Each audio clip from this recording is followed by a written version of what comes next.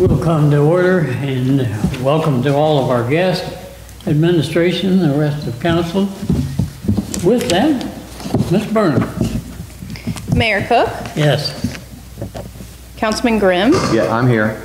Councilman Bond, Here. Councilman Shammy, Here. Councilwoman Wright, Here. Councilman Lindsay, Here. Vice Mayor Eggleston. Here. 7 members present. And with that, our invocation is by Chief Trustee. Father, Lord, we thank you for the day and all thy many blessings and many favors. Please be in this meeting, that thy perfect will be done. Bless our first responders, our troops, and their families. In Jesus' name, amen. I pledge allegiance to the flag of the United States of America and to the republic for which it stands, one nation, under God, indivisible, with liberty and justice for all.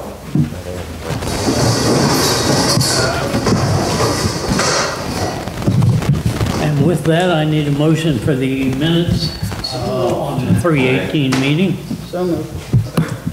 Mr. Mayor, Yes, sir. if I may bring up a discrepancy on page 1 of the minutes, it says that I was not in attendance, which is true. Then you go down to the page with the mayor's court report. It says that I voted to accept the mayor's court report and the finance report. Fix that. I'll say that quick again.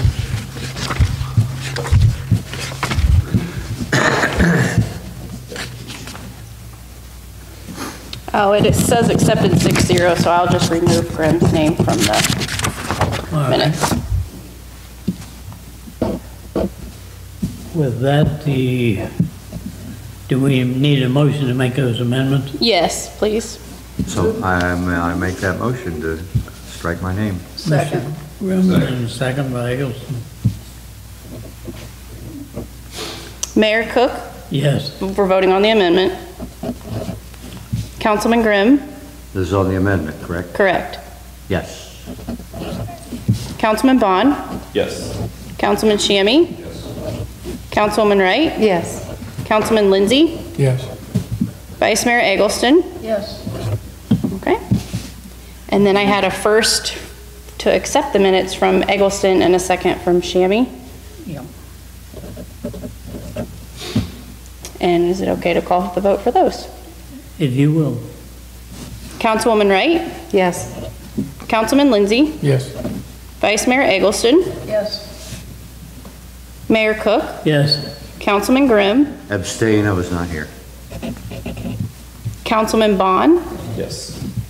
Councilman Shammy. Those minutes are accepted 601. All right, under communications, is there any other communications than the presentation I had to make? If not, Mike, will you and April both come up? Both? Both of you. Because I'm going to let her present this to you.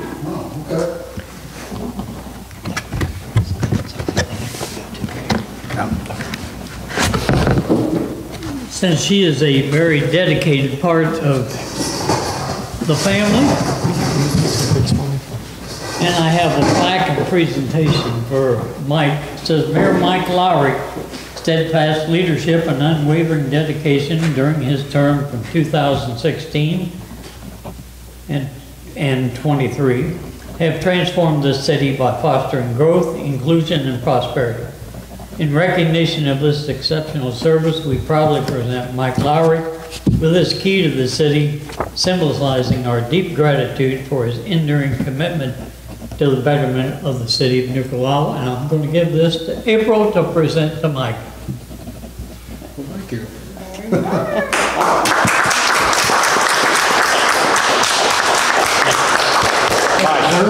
All right, April. I'm going to even give you the box. Oh, okay. What do you need, Chief? Look this way, both of you.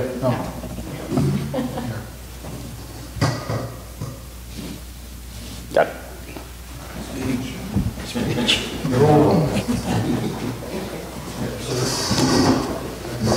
This young gentleman And I say young gentleman because he's quite a bit younger than I am. Has done a lot for this city, Don't lose this now. both in the political arena and heritage of flight, and quite a few other things around the city. And it's with great recognition that I just wish he had stayed on. Getting me out of trouble. All right, with that being, I guess, Mr. Kitco, you get to give the city manager report. Before that, Oh, you yeah. have a public hearing for You want to do ordinance. the public hearing? All right.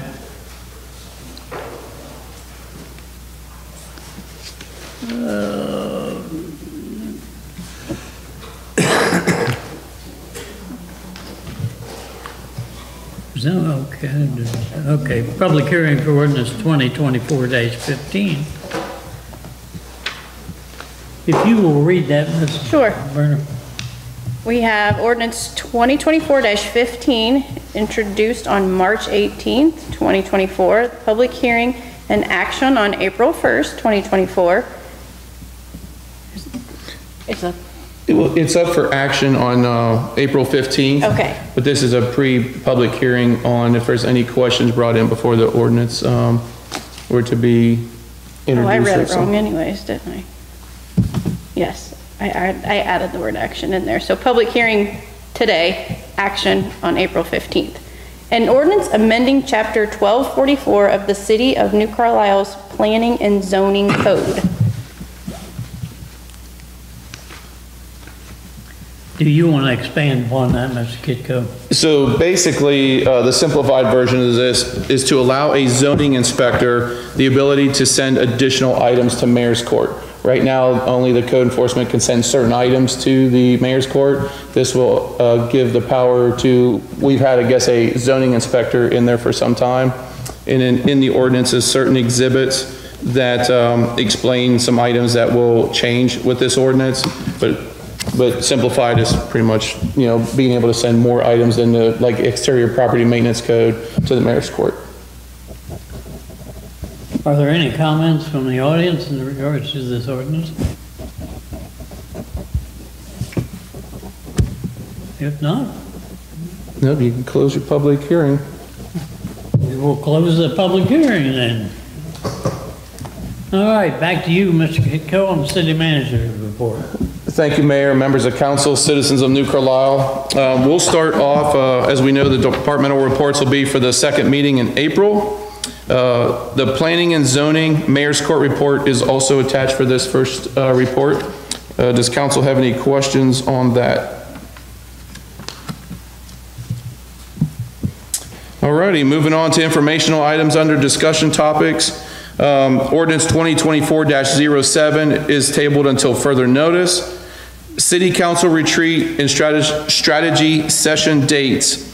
Says motion requested. When I talked to Randy earlier, basically, we're looking for information on when you do not have availability.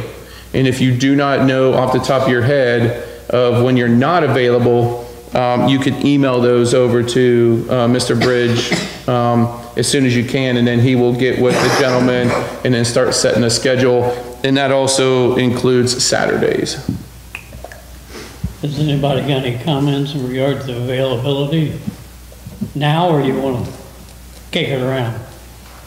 My schedule's tight this time of year, so it just don't depend.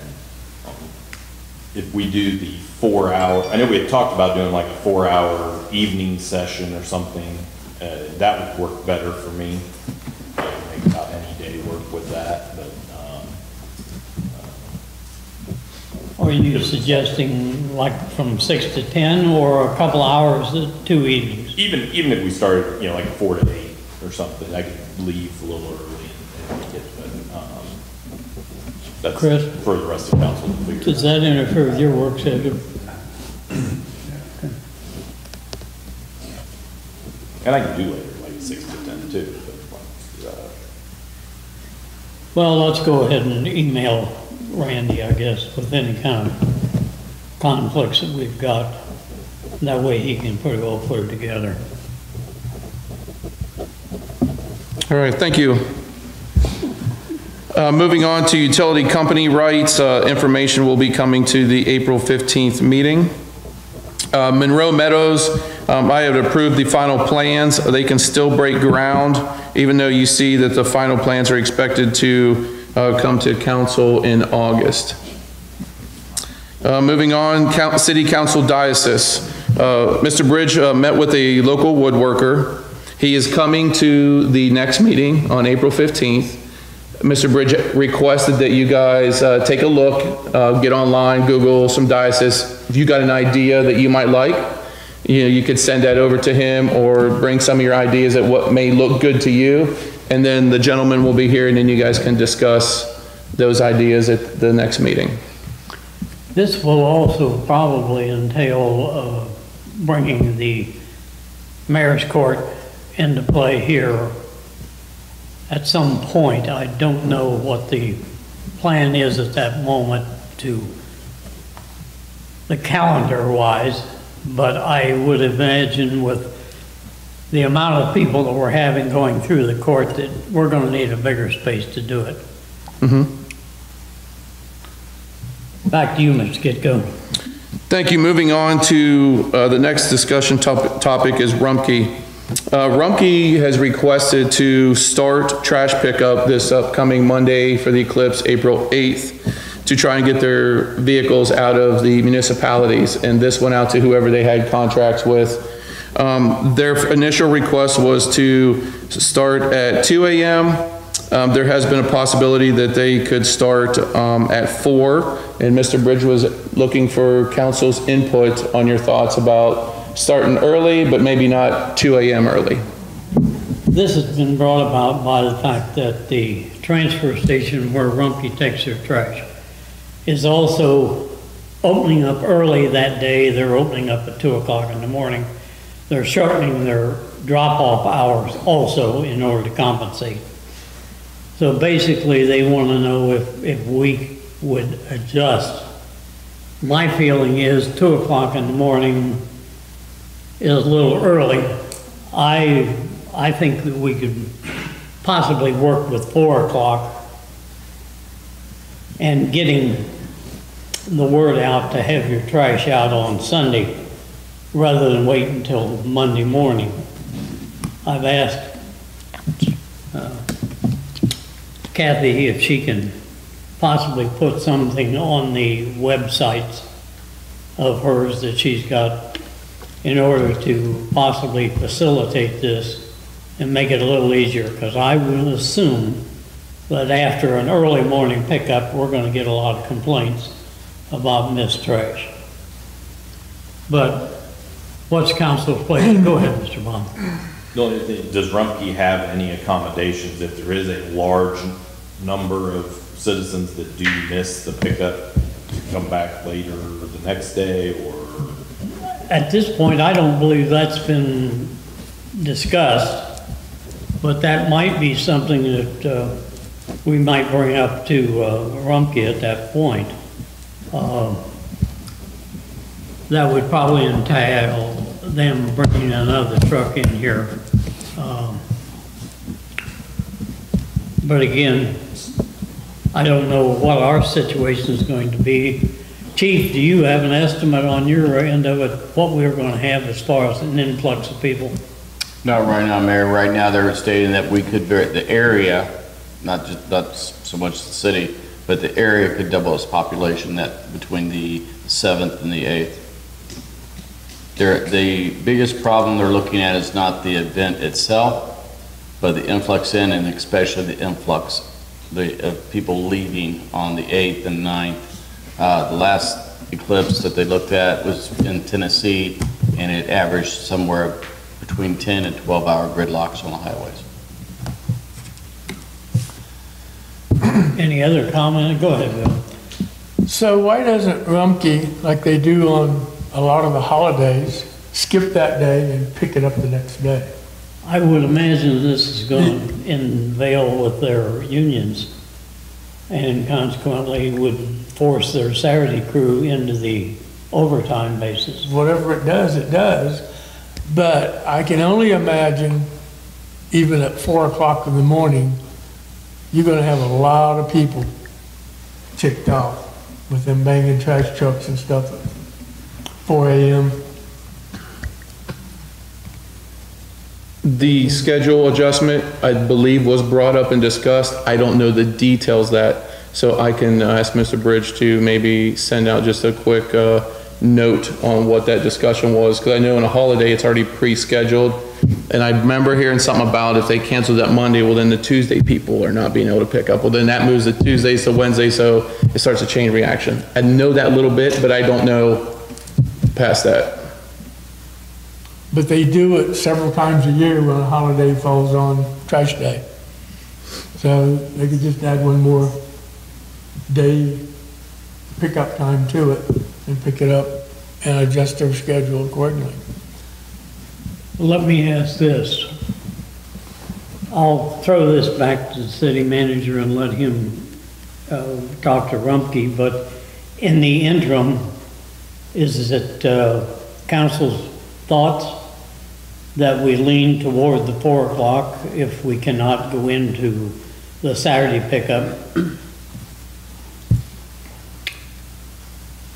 Go ahead, Kathy. My thought was, yeah, we could do the 4 o'clock. I too would prefer the extra day, like a Christmas pickup. Those trucks are loud. They're very loud. They're louder than the other folks were. So that will be a problem. And then I know more people will miss trash. I miss trash as it is. It comes early. Peg? I would say 4 o'clock pickup start would be better than 2 o'clock. But if they could adjust it, but I don't know that they could adjust the schedule Anybody else? this late. Go ahead. I think a proper question to Rumpke would be, why are we waiting until now? Well, We've this known has been for a months. Well, that this I agree eclipse was with you coming. there, but this started, Mr. Kitco, hear me out. Did this start last week or the week before? I think it's been in the works about 2 weeks. The initial email come out, and I believe it stated, I know there was an immediate phone call about the contract and what was in it and the various stipulations and allowances and stuff like that. But yeah, it was like a week or so ago, I think, when it very first come out, because every municipality for that Monday was listed on the email. Well, the other thing is, I think when Montgomery County changed the hours at the transfer station, I think this is what really kicked us off. Okay. And in talking with the site manager down there at the transfer, he did not allude to how far back he knew about the change in hours. So I think, Mr. Kitco, I'm going to say, talk to Randy and have him talk to Rumpke. If we cannot change the day, I think most of council is in agreement with the 4 o'clock. I will pass that on to Mr. Bridge. Anything else on your end? The next item on the report is the executive assistant to the city manager. Randy had gotten in about 40 applicants. He reviewed the top 3 applicants. It was posted on the city's website. It was posted on Indeed and the Facebook page. And April happens to be here, and he had selected April to become our new executive assistant to the city manager, and she starts April 9th.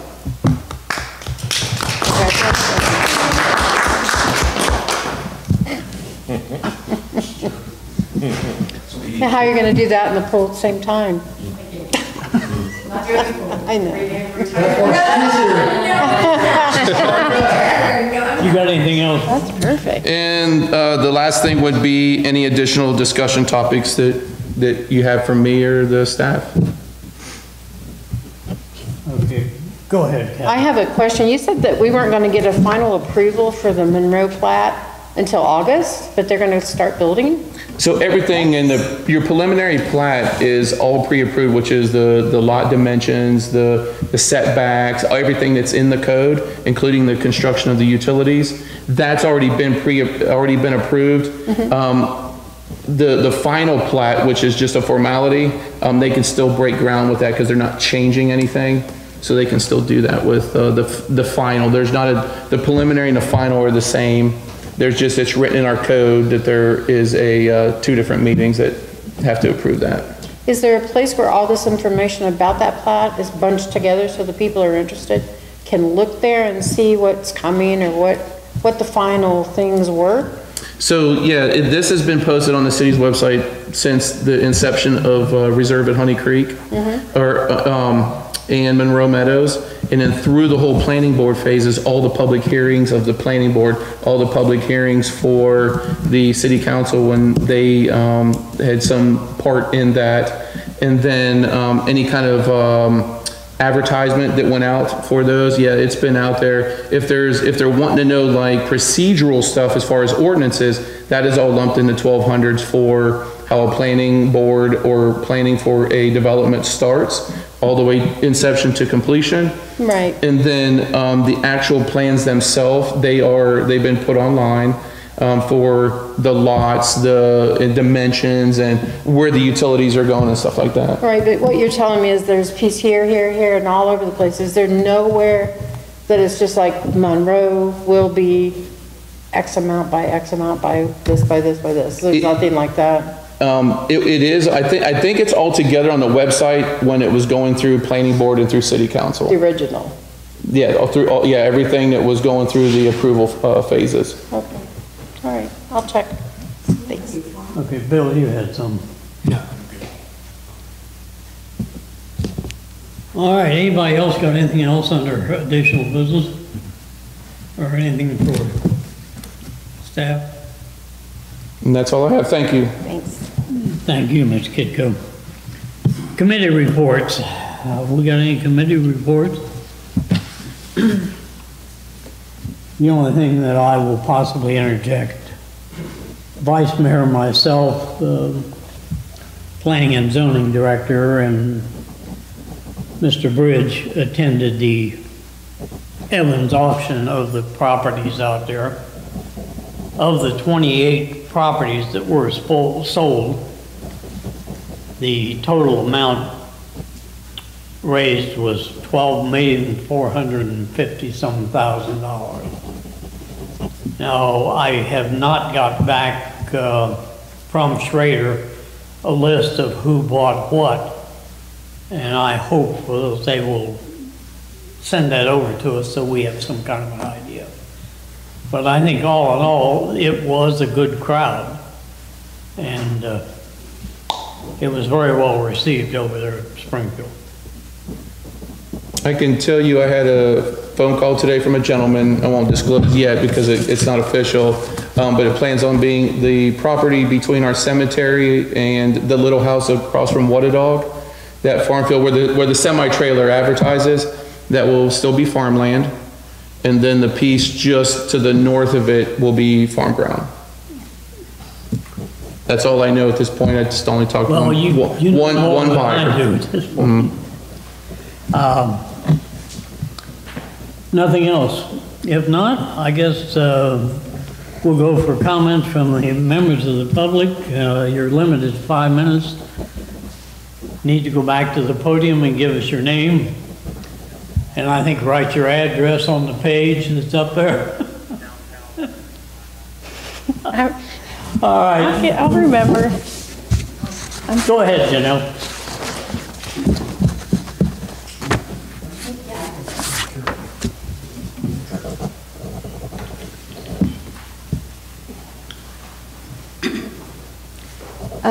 Janelle Zimmerman, got my address.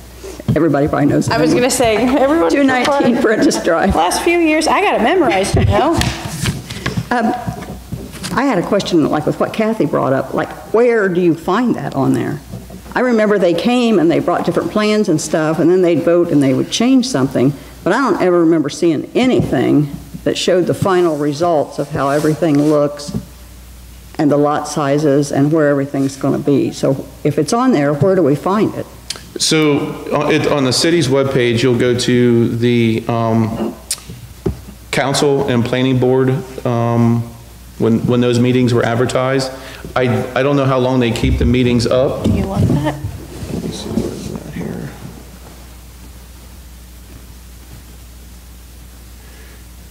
So under council info, there's a few places there where you can go click on those. The current city council packet agendas, and it'll have all the past.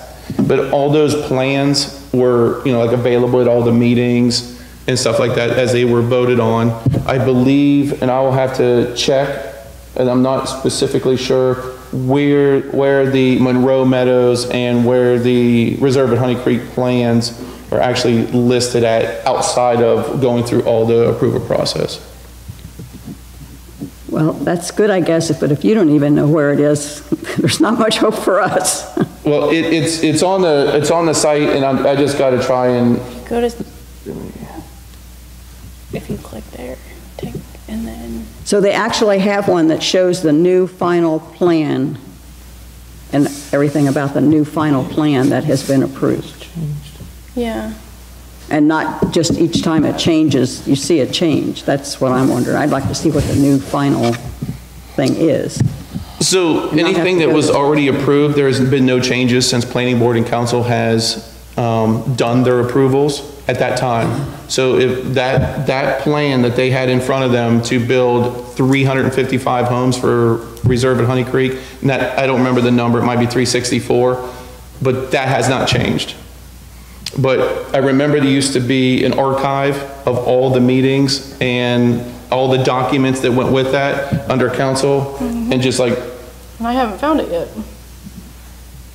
I will have to follow up and see how, because I don't do the webpage much, and I'm not into planning. All I do is get the plans to me, and I review those, and then the planning director and then Mr. Bridge do all the meetings with council and the planning board. Okay. So I will follow up on a location for that. I had a question about the planning board meeting too. I know the last one they had at the same time on the same day as council, so you can't really go to both meetings at the same time. And I wondered why that was. And a lot of times I don't see a date on there when they're having their meeting, but I guess it's because they don't have them very often. Maybe it's why I don't see it. But they also never say what it's going to be about, when you get on there. They just say there's going to be one. Usually there's an item listed on what the planning board meeting is about. The legal ad has to be posted to tell you what the meeting is about. Do you know what day the legal ad comes out in the paper? How often do you do your? For a council meeting or for a planning meeting? I only do the ones for council. Right. So the week before the meeting, it has to come out. It has to come out 2 days before the meeting. And then sometimes, Oh, so there's a week before. It's on a different day. Yeah. They don't put that in the paper for like a whole week. No, it runs one- one day, and legally it has to run 48 hours before the meeting actually happens. So you So have it could be, to look at a paper every day to find out where it is. And some of planning board meetings, depend on what is at the planning board, there is actually notification on whether it's 200 feet, 500 feet outside of that particular parcel that's in question. Hand-delivered mailers go out to all those people that are within the code's requirements. And then there's a legal ad posted that says, we've notified, here's the meeting time, here's what the meeting is about. And then it's posted on the website with all the materials that will be given to planning board or the BZA or council. Okay, I guess I've just never been able to find it. But that's not unusual for me, so thank you. Bill, do you have some? Mr. Kiko, wouldn't Yes. the planning board have copies of those plans? They should, Would yes. Derek have a copy of those plans? Sorry. We're going back. Had a flashback. Brian has those, yeah, everybody, we all have a set of those.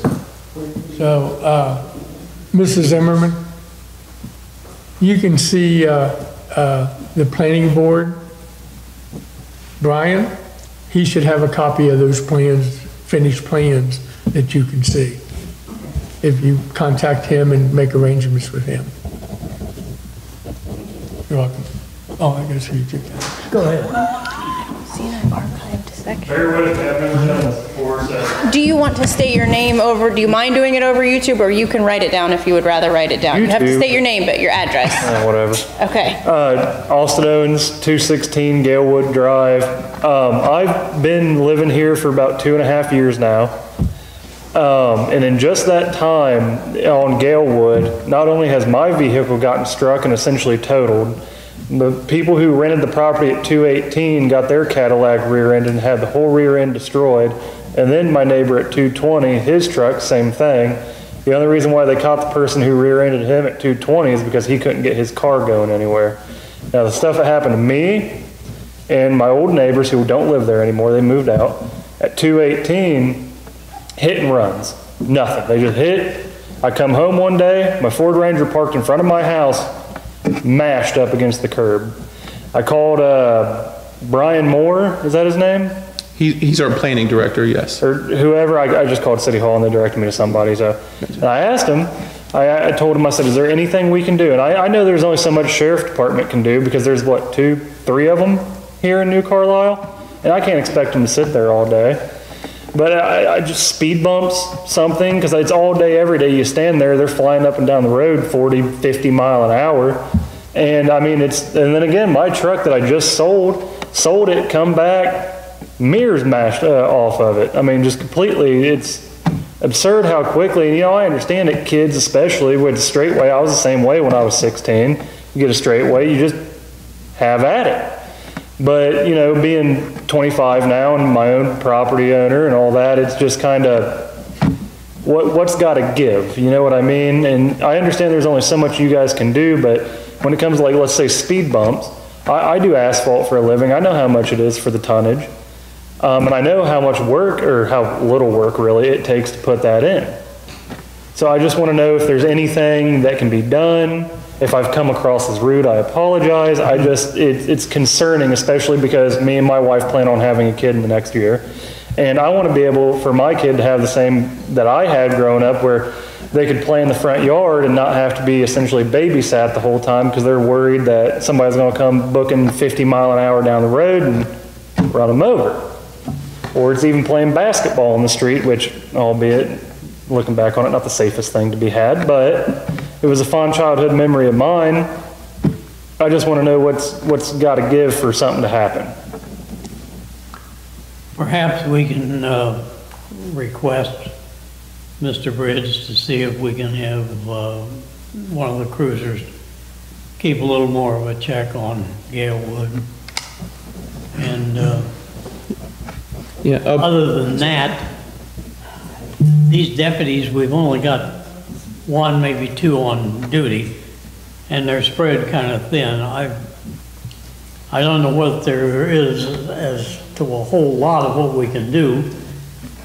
I know sometimes when you walk next door and say something to the neighbor, you end up in a little bit of a problem. So, go ahead, Peg. Howie, what would it entail to put speed bumps on the streets in Northwood?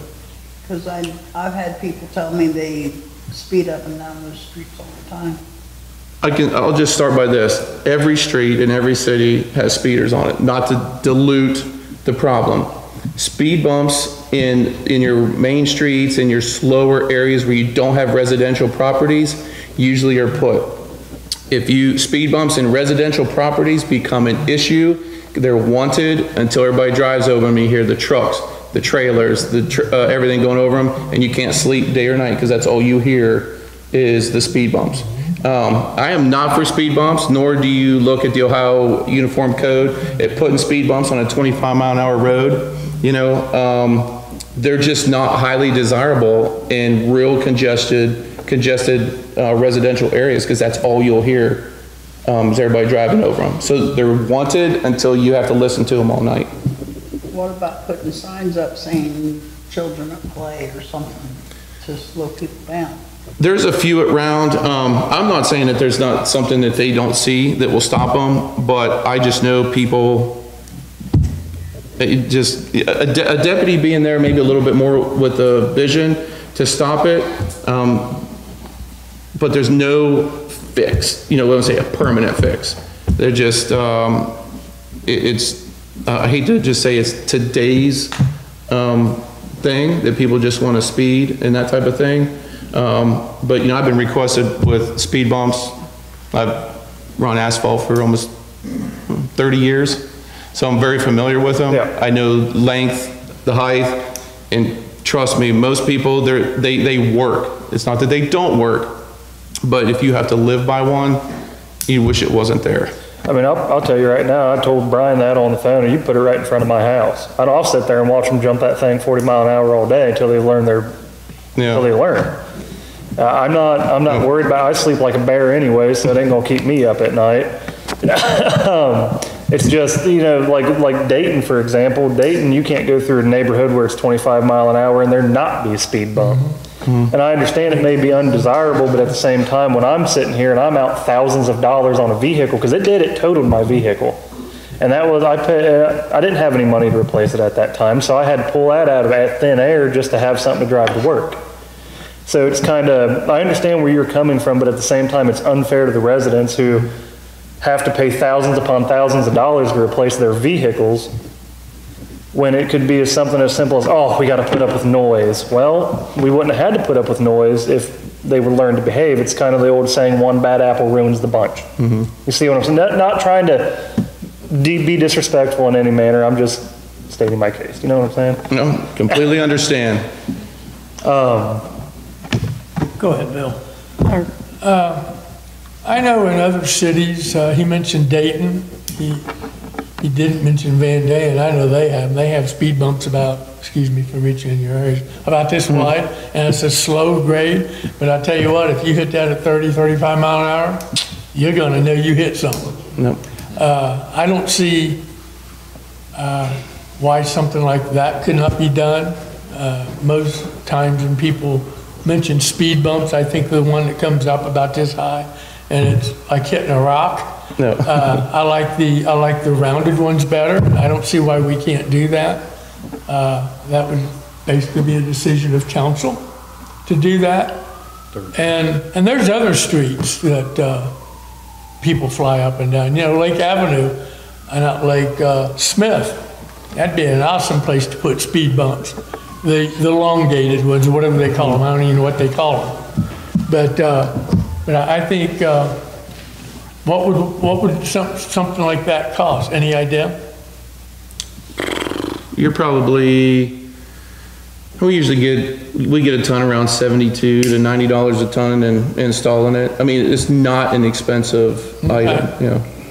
So I think if council, because it is a problem in town, even over there where I live, there's people that likes to see how fast I can take that curve down there. I'm waiting on one of them to roll up into the yard, up into somebody's yard.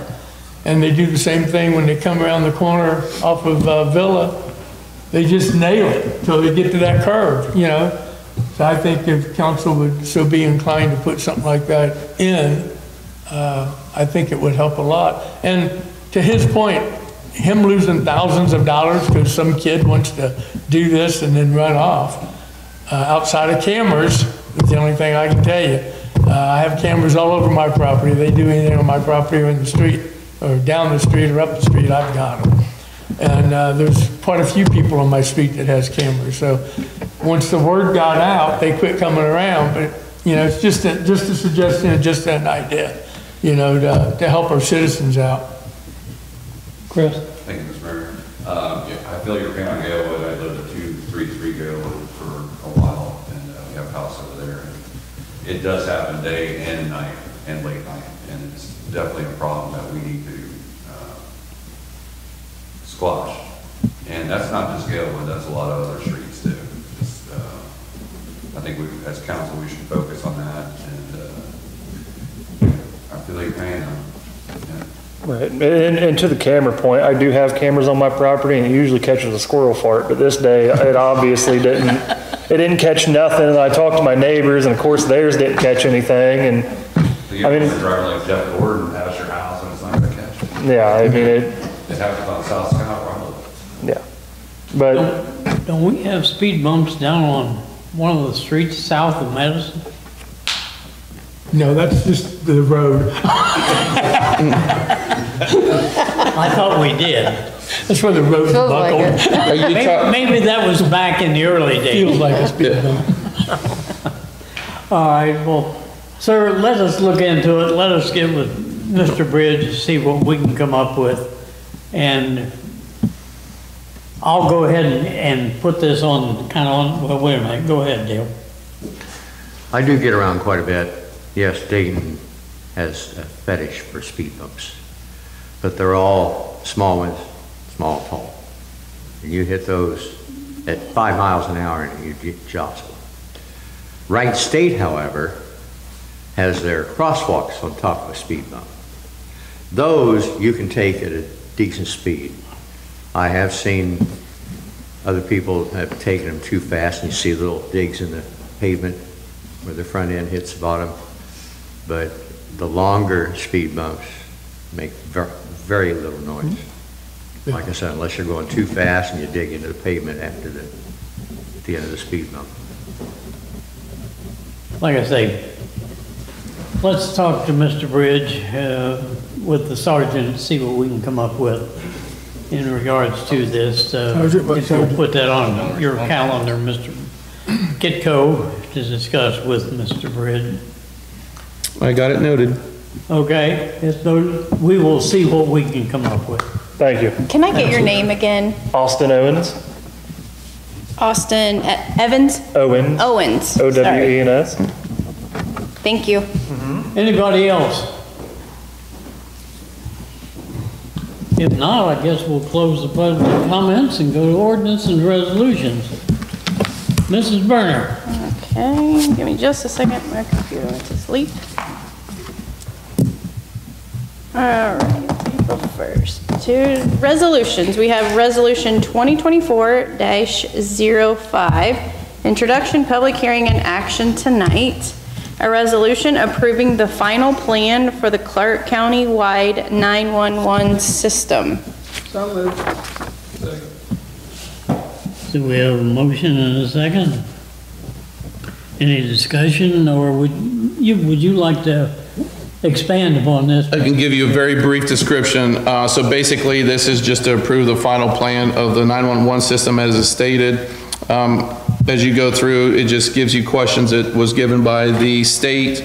We meet all those, not as in we, but the whole 911 station. They meet all those. It gives a description of cost. You as council already annually pay for the services that they're adding into this. We already do that annually, so nothing changes there. So it was just requested that council approve the final plan. Go ahead, Ken. I have a comment. So the way I read this, it's $22 per call for a 911 call. I did not know that. Is that covered under people's insurances, or is there reimbursement somehow for that? No, the city pays that. The city So he pays just that. pays that? Okay. I was just curious. I just found that extraordinary. I don't know. I know, yeah. Anyone else? Okay. Councilwoman Wright? Yes. Councilman Lindsay? Yes. Vice Mayor Eggleston? Yes. Mayor Cook? Yes. Councilman Grimm? Yes. Councilman Bond? Yes. Councilman Shammy? That passes 7-0. Moving on to ordinances, we have 2 intros and 2 with action tonight. Ordinance 2024-13, this was introduced on March 18th, public hearing and action tonight. An ordinance authorizing the sale by internet auction of city-owned personal property which is not needed for public use or is obsolete or unfit for the use for which it was acquired. So moved. And an explanation of this ordinance is to allow myself to advertise after the passage of the ordinance to sell the self-contained breathing apparatus, SCBA, an air compressor and a cascade system that the fire department used for years. I think we got it in 2015. We got it, it was a used piece in 2015. We received a grant, well, mostly grant, a little bit of our funds to buy a new compressor and cascade system. So the new system is in. This will just allow me to sell our old one. Any discussion? I Go have ahead. another comment, I'm sorry. I wanted to thank you for putting that on the webpage so people can go there and see that for themselves, what the city has up for sale. I appreciate that, and the hut down there is looking good, so. Mrs. Berner? Okay. Councilwoman Wright? Yes. Councilman Lindsay? Yes. Vice Mayor Eggleston? Yes. Mayor Cook? Yes. Councilman Grimm? Yes. Councilman Bond? Yes. Councilman Shammy? That passes 7-0. We have ordinance 2024-14, introduced on March 18th, public hearing and action tonight, an ordinance authorizing an expenditure of funds in excess of $35,000 for the paving and striping of the Heritage Hall and Hensley Park parking areas. So moved. Motion and a second. An explanation of this ordinance is to allow me to bring on Wagner Paving to pave Heritage Hall, stripe it, and then they will install bollards as well to protect the building from people running into it. We seem to have, some of that going on. And then the parking lot over at Hensley Park, where it is currently gravel, we will get that paved, striped, I think with 6 spots over there. And the monies for this is already approved in the 2024 appropriations budget. Do you have any projected calendar date for this to get done? We think we're probably somewhere around May. They're trying to get us in. We don't want first dibs on the bony asphalt when it comes out. So, we're probably looking somewhere around May. He's already got some jobs lined up. So they'll get us in as soon as possible. Okay, Councilwoman Wright? Yes. Oh, Ma'am, sorry. sir? Oh, I'm sorry. Did we get other estimates on this blacktop or? I did. I got another one from them, or from another company, and they were probably, I think there were 4,000 or 5,000 more. Okay, thank you. Back to you, Ms. Berner, I'm sorry. Councilwoman Wright? Yes. Councilman Lindsay? Yes. Vice Mayor Eggleston? Yes. Mayor Cook? Yes. Councilman Grimm? Yes. Councilman Bond? Yes. Councilman Shammy? That passes 7-0. Moving on, we have ordinance 2024-15. This was read previously, but I'll read it one more time. This was introduced on March 18th, public hearing tonight, April 1st, and action on April 15th, 2024. An ordinance amending Chapter 1244 of the City of New Carlisle's Planning and Zoning Code.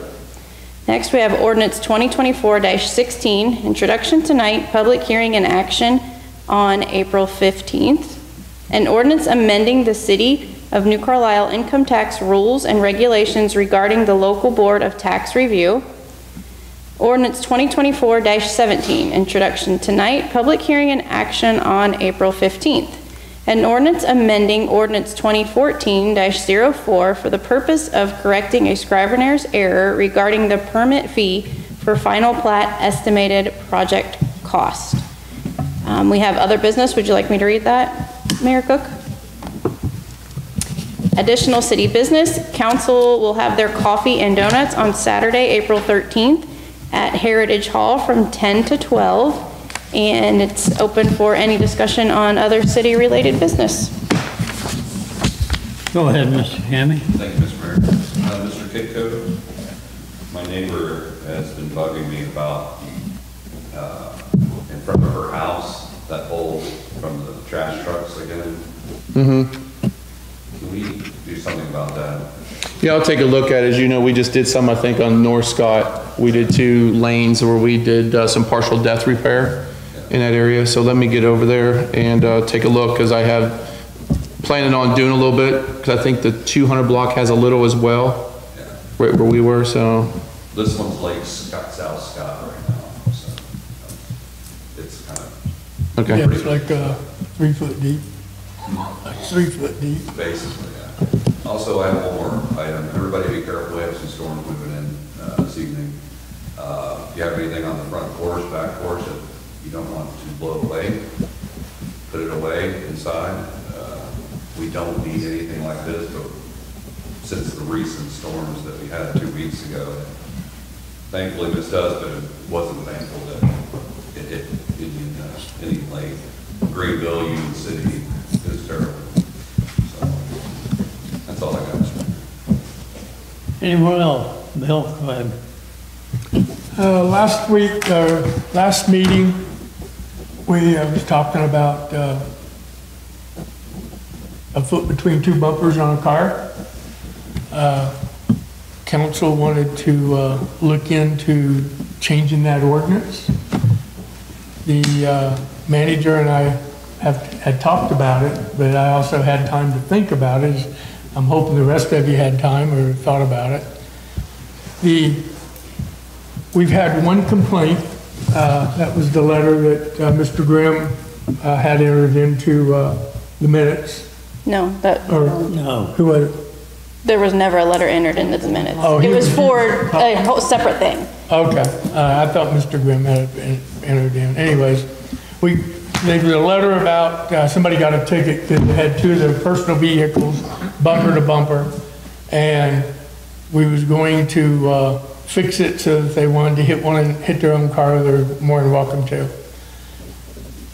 I don't see how that's going to, and I know I made the motion, Mrs. Wright seconded it, it passed 4-2, I think it was, or, yeah, 4-2. I don't think we should do that. I know I'm backtracking here a little bit, and the reason I think that, it isn't going to benefit the entire city or population of New Carlisle. If we're going to do anything with ordinances, we should do something to benefit everybody equally, whether they want to take advantage of it or not. So I am not going to pursue that particular ordinance with the city manager. I also asked him, I don't know if he did or not, I asked him not to waste any city funds with the attorney on working on that. I hope that's okay with council. If it isn't, tell me now. So I was looking at some other ordinances. So this is like a rough draft that I brought for everybody. Can you pass those down, please?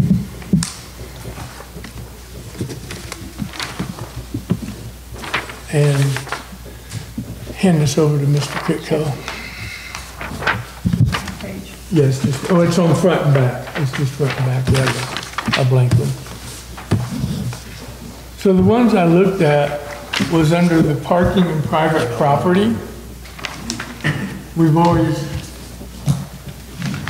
the approved surfaces has always been cement, blacktop, or limestone. Talking with the manager about this, I told him that there is no reason why we couldn't use 3/4 gravel or number 2 gravel, and you could park an RV or a truck or whatever you wanted on it, and it would hold it and work just as well. And correct me if I'm wrong, but the last time I bought it, it was cheaper than blacktop, cement, or limestone, crushed limestone.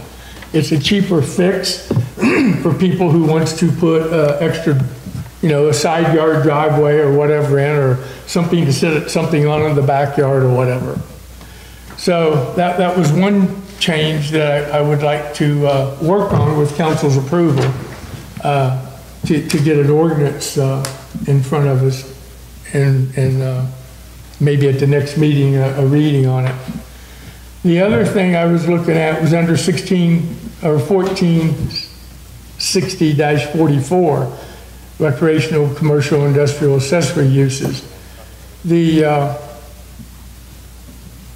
Which I was under section 1 of that for the recreational vehicles. Currently it's 5 feet or 10 feet from the back lot line, but it's only 5 foot from the edge of the lot line. Why can't we move it back 5 foot from any lot line and let the people use their land the way they see fit to either park a vehicle, and that would also, in my opinion, would go for sheds or whatever. 5 foot's plenty of room to get a mower around there. 2 foot, you can get a push mower around it, and if it's fenced, You know, they have to keep the grass down one way or the other, so they probably wouldn't want to put it up against the fence anyways. And then down under C, 1, for camping recreational vehicles, again, it's the approved services, which I've already addressed. Right now, you can only have a vehicle there if you're loading or unloading it for the beginning of the camping season or the end of the season for 48 hours. As I explained to Mr. Bridge, and having a former owner of a fifth wheel, you can't load it and unload it in 48 hours unless you're taking 2 days off of work to do it. I would suggest if we could move that to 72 hours, that really only gives them about 18 hours because they're working 8, sleeping 8, and they got 8 to work on it, you know, to help them out.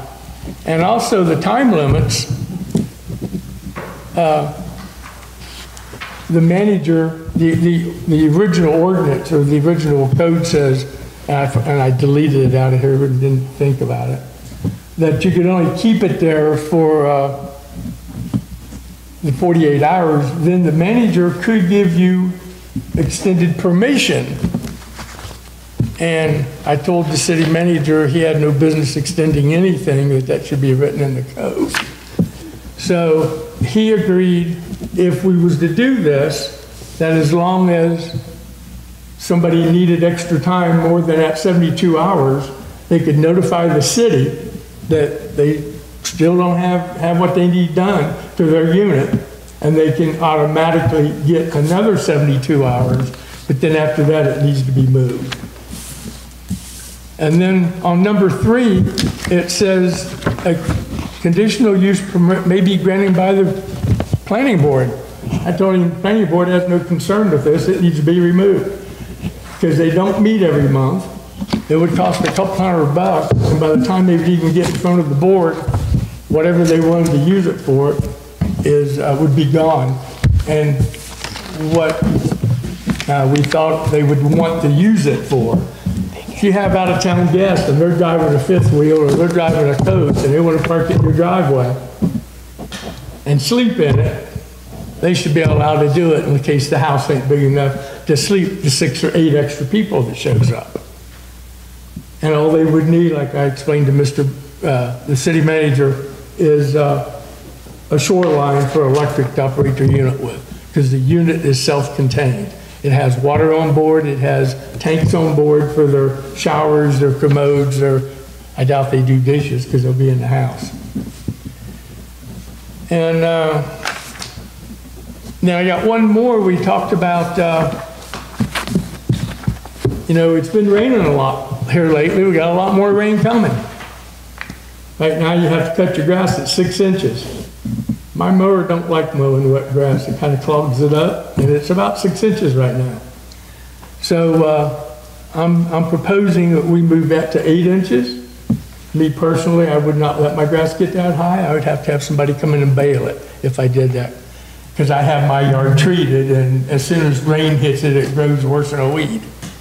So those are the changes I'm proposing. If council don't have a problem with these changes or have any questions, then I will pursue this and hopefully have an ordinance at the next meeting to be read. And then you'll see exactly what the language says.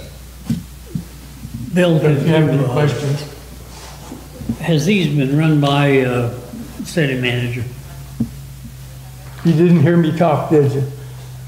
I have been discussing this with the manager. Have they also hit the law director? I don't know if he sent it to the law director or not, but the manager had no problem with anything that's in yellow, and he has a copy of it. I emailed it to him.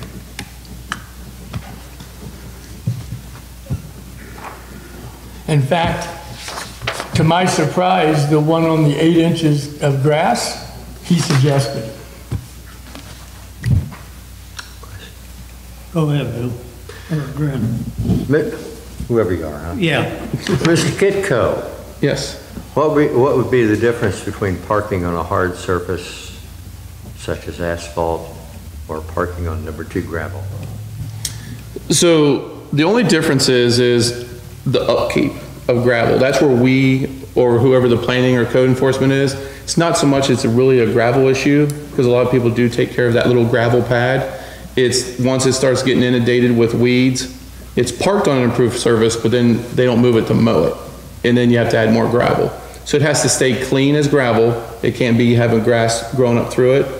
And number 2 gravel, that's, you're probably, if you have a bad area of soil, you're gonna put 2s down first. You don't wanna park on it or drive on it. 2s are pretty good size. You're probably gonna wanna go to, 3/4. right, yeah, your crushed limestone is a 3/4 inch, maybe 411. You might go, you know, a little different size stone, but I mean, you're gonna go with crushed limestone, and standard crushed limestone is 3/4 inch.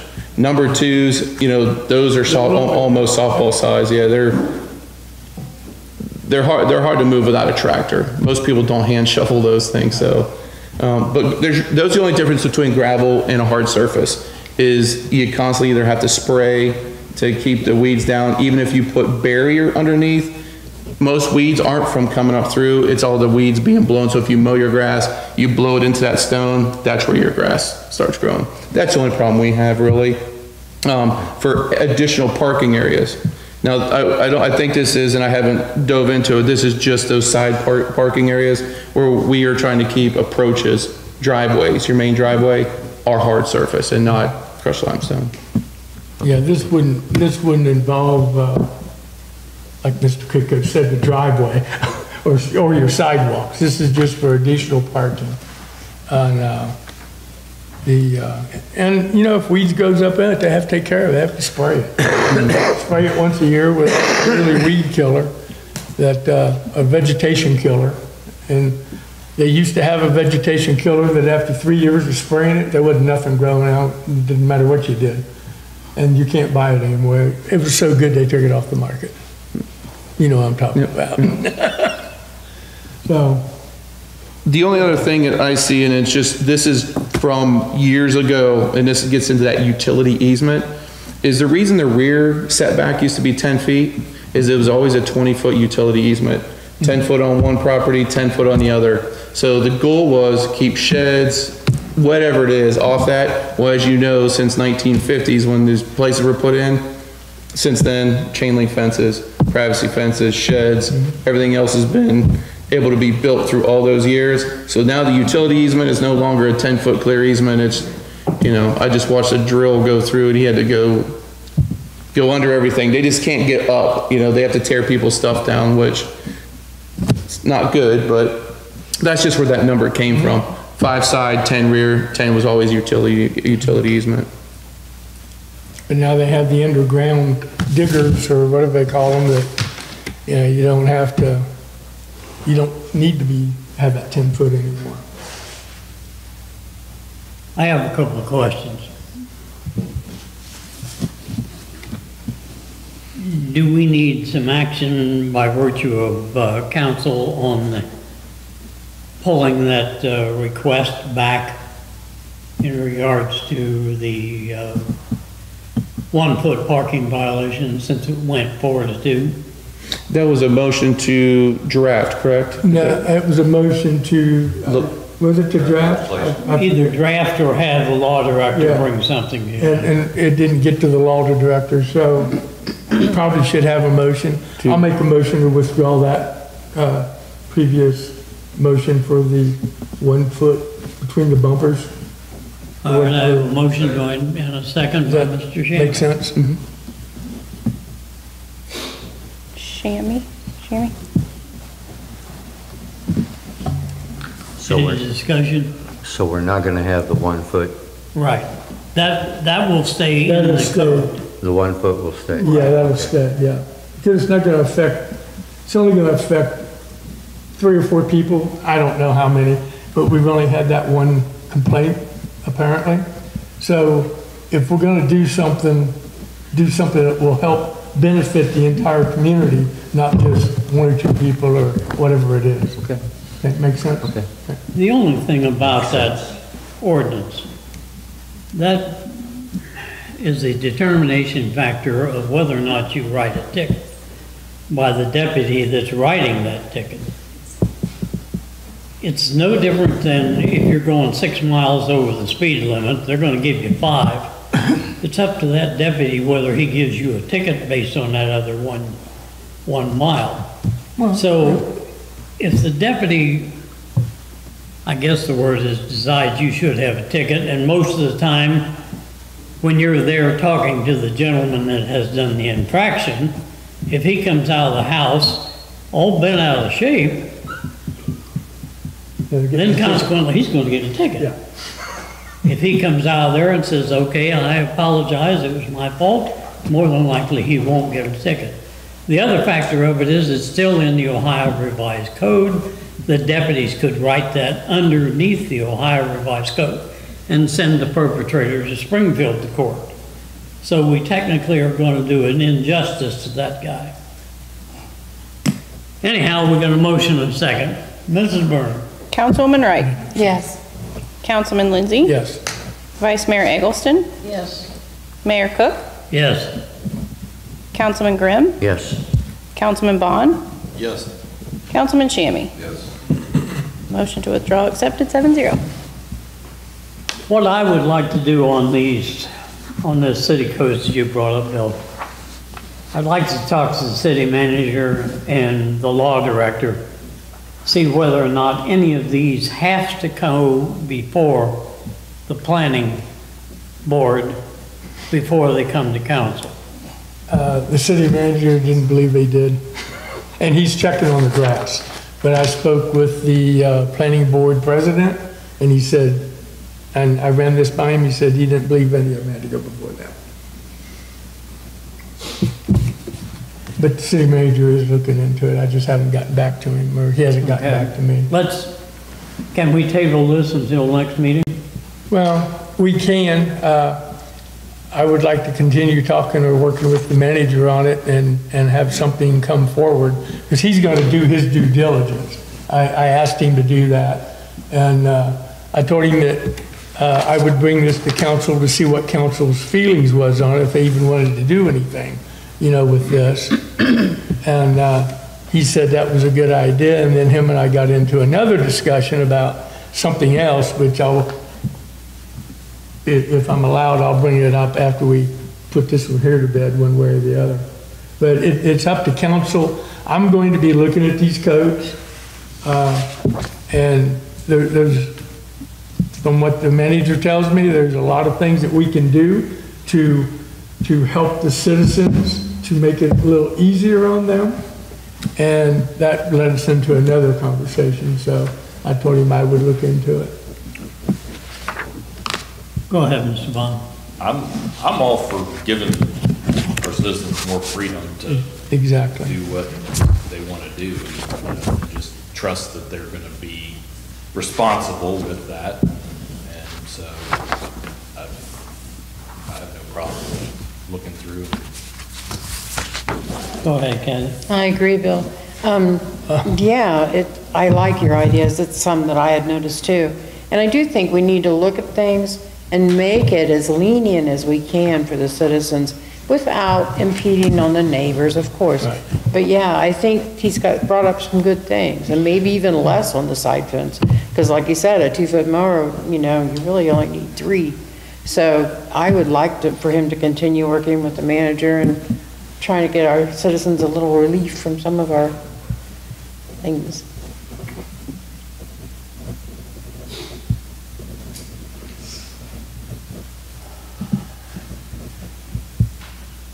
So does council want a motion on just this stuff here, to have the manager work with the law director on it and see what they come up with? That would be my suggestion, to have the city manager run this by the law director, and if it meets the criteria, I would have no problem with it. So do we need a motion? I'll make the motion that the city manager and I continue working on this to get into the form of a ordinance to be brought at the next meeting, and it will also include the law director, because he has to sign up on the form anyway. So if that's Did I leave anything out? Yeah. And I can even put the code, it's 1460.43. Jamie, thank you. And Do I hear a second? Go ahead, Mr. Chairman. 146026 is the 2, and 16, or 146044 is the 3 code sections I was looking at. Do you want to keep that? Can I keep those? Yeah. Okay. Did you get what you need for the I wanted a motion? copy of that, so Howie just gave it to me. I got a copy here. Yeah, I'm good. You can have it. I got it at my computer. Okay, great, thank you. And is it good to call? I want, if you would, sir, give that to the city manager, because I told him I would have it here. I didn't know he wasn't going to be here, but I did email that to him. I think I might have changed one word on it. He may not have it, but just make sure he gets that if you would. I have a motion and a second. Yep. Councilwoman Wright? Yes. Councilman Lindsay? Yes. Vice Mayor Eggleston? Yes. Mayor Cook? Yes. Councilman Grimm? Yes. Councilman Bond? Yes. Councilman Shammy? Yes. Passes 7-0. And if I may, sir. Go ahead. Thank you, council. On these the manager and I was also talking about, like falling down gutters, chipping paint, stuff like that. I don't know what those codes are. I didn't get into those maintenance codes. But we kind of kicked around an idea of having some money set aside into an account for the city to help people who can't afford to put their gutters back up or to get something painted, and make it into a interest-free loan. And he's not here, so I'm kind of going from memory. I believe it was his idea, because I'd have never thought of it. And I asked him, I says, can we do that with taxpayer money? I said, I don't think we can do that. He goes, oh yeah, we can. So apparently he's already looked into it or thought about it, or he knows another community someplace that's done it. And what it would be would entail, from our brief conversation about it, it would be something along the, I forget the letters he gave me, low to medium income people. So it would kind of follow the poverty guidelines, but we can adjust those as a council, either up or down. And I told him, I said, people that makes less than $50,000 probably don't have any money to hire somebody to put gutters up, if they don't, especially elderly people that's on fixed income. And this would be a tax-free, interest-free loan to them. And then hopefully they would pay it back if they at some point had the funds to do that. If not, the city would forgive it. And I honestly, I couldn't believe that the manager was saying these things to me, because I like to fill out my chair when he's having this conversation. So that's something else that I will talk to him and get more insight from him, but at the next meeting, I'll bring it up again and have him tell you all what I just said. And that's all I've got. Anybody got anything else? Move to adjourn. Second.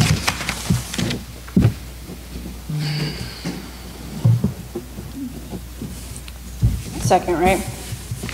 Good to call it. Councilwoman Wright? Yes. Councilman Lindsay? Yes. Vice Mayor Eggleston? Yes. Mayor Cook? Yes. Councilman Grimm? Yes. Councilman Bond? Yes. Councilman Shammy? And yes. Move to adjourn, accepted 7-0. And with that, we are adjourned.